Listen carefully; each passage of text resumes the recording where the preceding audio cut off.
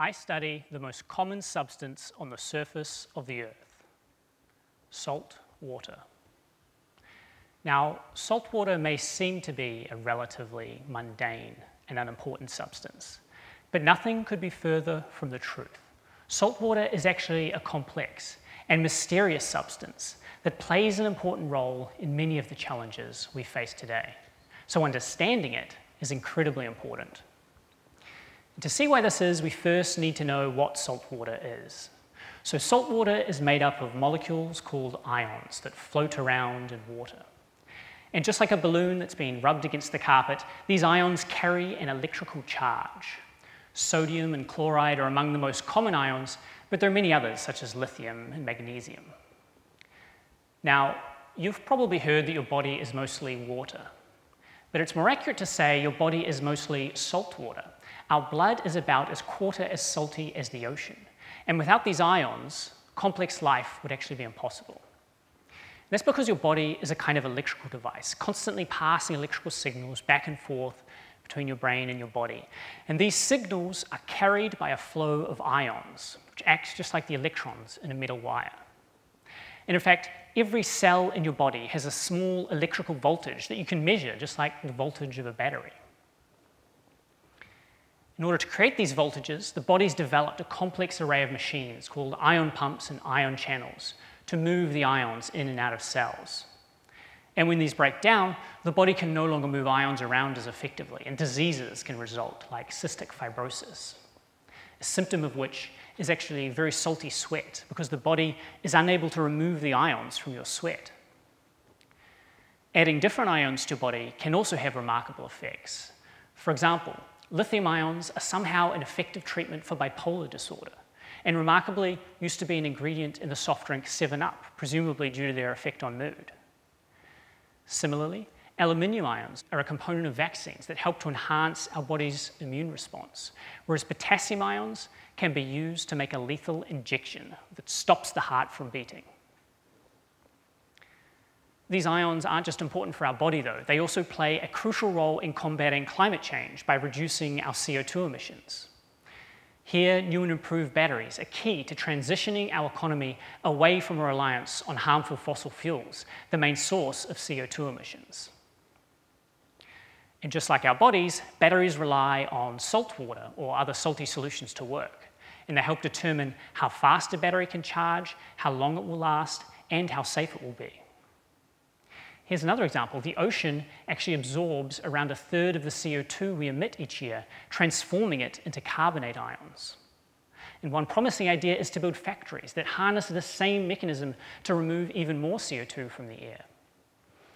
We could even improve on the ocean's ability to do this. For example, potassium ions are more effective than the sodium ions that the ocean uses. And there are many, many more examples like this where salt water is crucially important. It really is everywhere. So, given how important it is, you might think that by now we must be able to predict and understand all of its fundamental properties. But in fact, we can't at all. We have to rely on experiments to determine almost everything we know about salt water.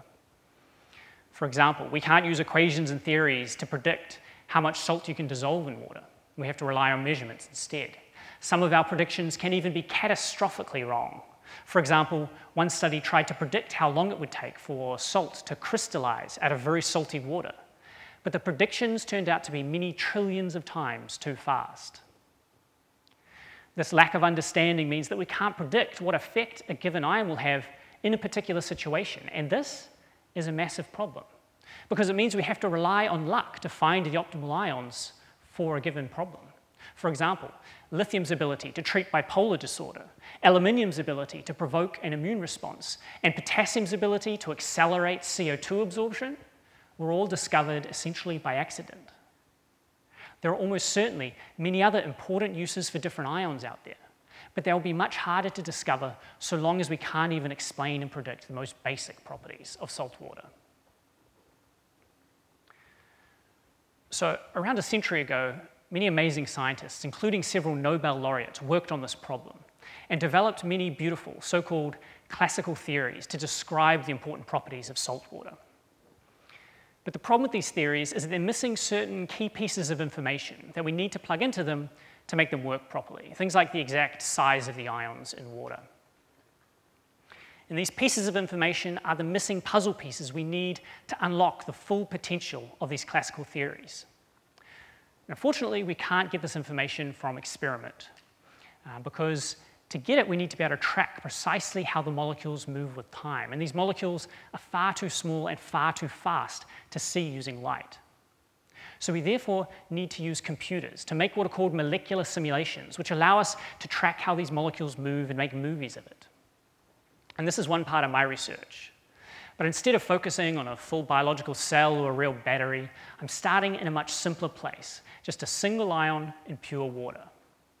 Now, this may seem to be far too simple a place to start. But in fact, there's great precedent for this approach, and the inspiration from it comes from a scientist named Erwin Schrödinger, who solved a fundamental mystery of the universe by discovering a simple and yet incredibly powerful equation. This equation lies at the heart of quantum mechanics, and it famously says that particles actually behave like waves. But all we need to know about it is that it describes how protons, electrons, and neutrons move. And because almost all matter is made up of a combination of these three things, this equation can describe almost everything around you. It predicts the properties of every element of the periodic table and every molecule made from them. It can describe how every chemical reaction in your body will proceed and explains how every transistor in a computer works. And to discover this equation, Schrödinger didn't focus on the complex systems we ultimately wanted to understand, but instead on a single hydrogen atom, just one proton and one electron. Once the simplest possible case was understood, the same approach could be applied to larger and more complex systems.